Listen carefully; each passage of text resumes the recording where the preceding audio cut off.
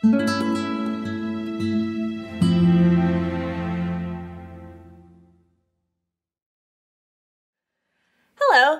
Have you ever had a difficult time motivating your child to finish a certain task, or maybe to finish their homework, or increase their social interactions with peers? Well, if so, we have a tool that you can use to help. A token economy is a tool used to increase a specific behavior. Tokens, check marks, and points act as a symbol of reinforcement. Once your child has earned all of these tokens, check marks, or points, they are able to access an item or an activity that was predetermined as a reward. Let's take a look at the token economy in action. Here's Bobby. He lives at home with his parents. Bobby dislikes getting ready in the morning.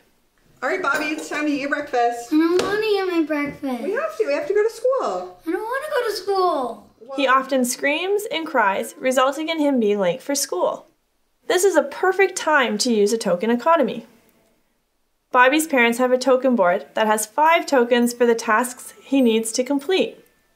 Bobby's tasks include brushing his teeth, getting dressed, taking his medications, eating his breakfast, and putting his lunch in his backpack. For every task that Bobby completes, his parents will give him a token.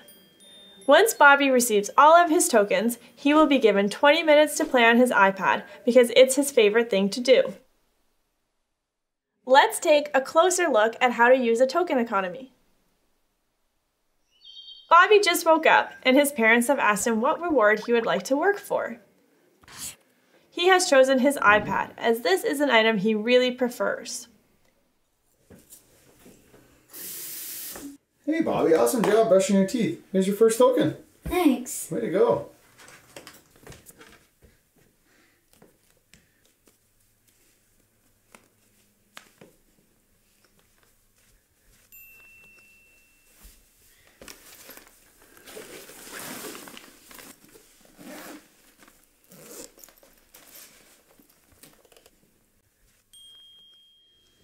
Here you go, Bobby.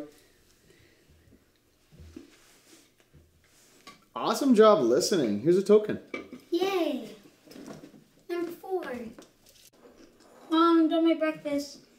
Awesome job, Bobby. I love how you finished all your breakfast. Here's your last token. Yay. As you can see, because Bobby completed all his activities without crying or screaming, he received all his tokens. Because Bobby got all his tokens, he now gets his reward. Similar to this example, a token economy can be used in various environments and with several different tasks. Let's take a look at a few more examples. Hey, can I have a fire emoji, please? Sure. There you go. Thanks. Wow, Bobby, that was awesome sharing. Here you go, buddy. Thank you.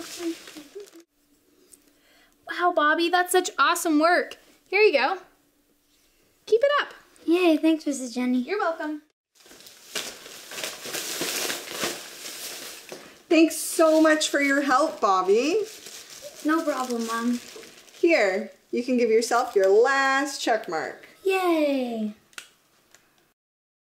Now that you have seen a few examples, here are some additional tips that you can use to make a token economy specific to your child.